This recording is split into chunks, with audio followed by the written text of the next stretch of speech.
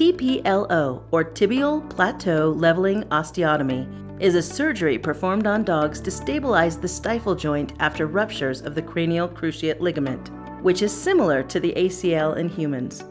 Let's meet Dr. Joshua Jackson of Bridger Veterinary Specialists to answer questions regarding TPLO.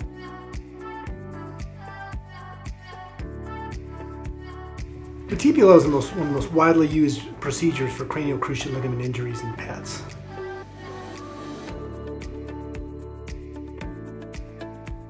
TPLO surgery has a 95% success rate, making it superior to other options for treatment. It's important to know that cruciate ligament injuries are often a degenerative process, and 50% or more dogs will have damage to the other knee. Hi, my name is Dr. Jason Wheeler. I'm a board-certified veterinary surgeon. Today I wanted to talk about the most common cause of hind limb lameness in dogs, that being a cranial cruciate ligament tear.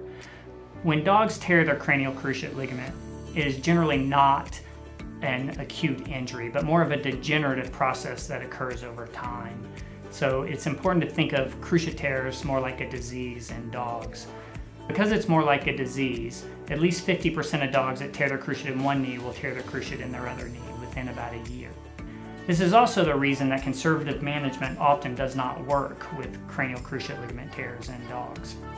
The preferred method of treatment is a procedure called a TPLO, or tibial plateau leveling osteotomy.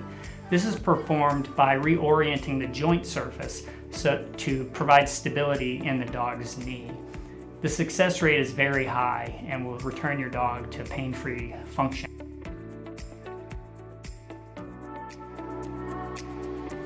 The surgery usually lasts around an hour. Recovery can take up to 8 weeks.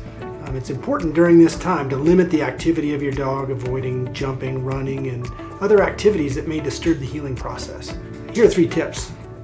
1, avoid off-leash activity until recommended by the surgeon.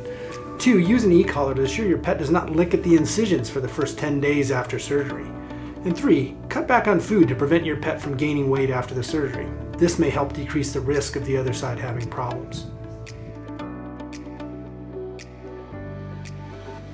Anesthetic risks: infection, implant complications, and incision complications.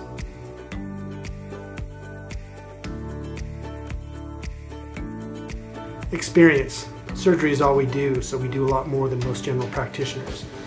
Quality of the facility and equipment and implants.